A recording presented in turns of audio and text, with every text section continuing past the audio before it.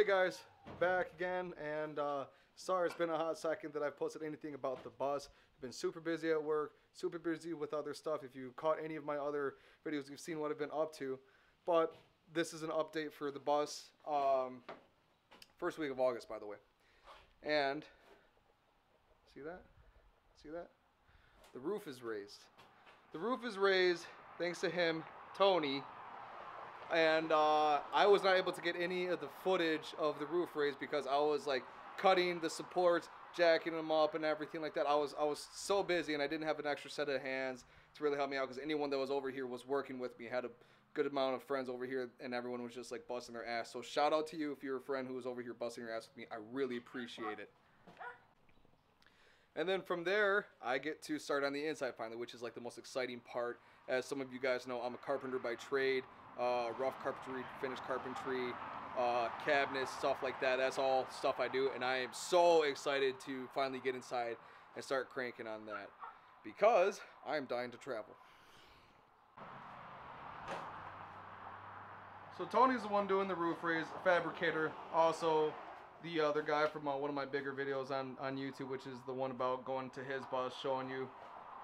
So he's been doing all this stuff. I went ahead and pounded these supports in for him, and then he comes by with this welder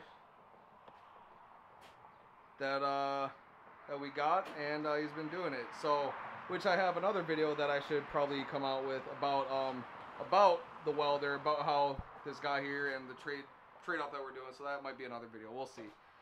Anyways, Tony, how is it? It's good.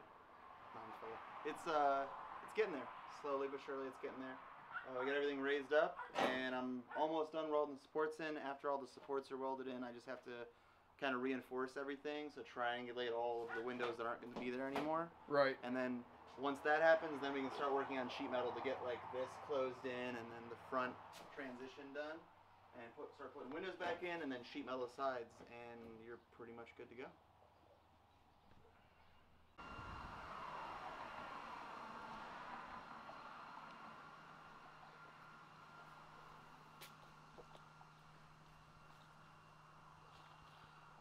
So that's it from the outside, guys. You know, 14-inch roof raise.